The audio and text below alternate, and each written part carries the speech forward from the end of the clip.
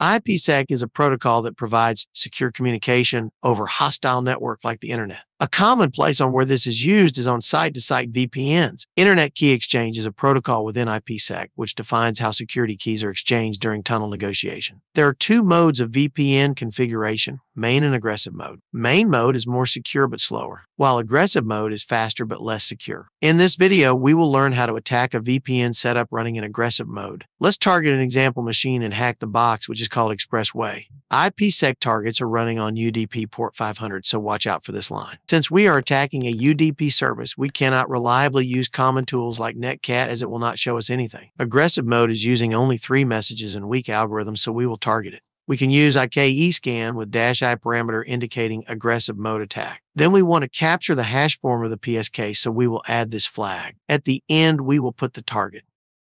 After running it, we see several interesting information. First is that it confirmed it is using aggressive mode handshake. Take a look at the security associations. This is using very weak and outdated protocols like DDoS for encryption, SHA-1 for hashing, and a very low modulus, which is only 1024 bits. Nowadays, it should be at least a minimum of 2048 bits using AES and SHA-256. The key exchange also is 128 bytes, which I think quite small, and it exposes some user information. Below that, we see the hashed PSK value. PSK, or pre-shared key, is the initial credentials used to negotiate the tunnel. In other words, this is just like the password needed in order for you to connect to the remote site. To crack that, we need to put it inside a file. Then we will use John the Ripper to crack it. But before that, we need to convert it into a format that will be recognized by John. We will use the following command to do the conversion. Let's quickly compare how the original and new hash looks like. It looks like most part are the same, but John added some identifier at the start of the hash. Cracking it will be easy. We will use the main John binary. Then we will pass the word list, which is RockU, since that is the most commonly used. Then finally, we pass the new hash at the end. Cracking is successful, and we see here the password. The next step is to use that credential to connect to the VPN. There are different IPSec clients you can use. For example, I installed Strong Swan inside my Arch machine. So I will walk you through using my setup. After installing Strong Swan, we need to prepare 2 files. First is the IPSec configuration.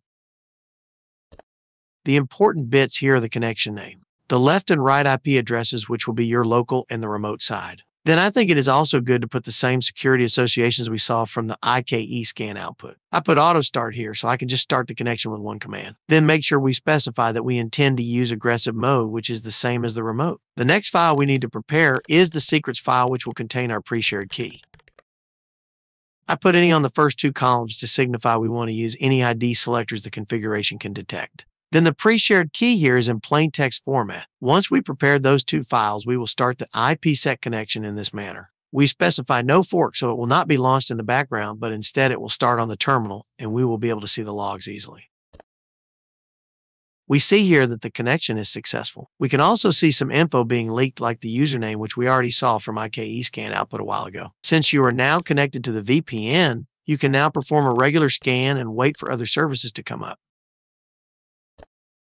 As we learn in this video, aggressive mode is less secure since the pre-shared key can easily be leaked. Once stolen, offline cracking will be easy since it uses weak crypto algorithms. I hope you learned something today. If you find my content valuable, please support me by liking this video and subscribing to my channel. See you on the next one.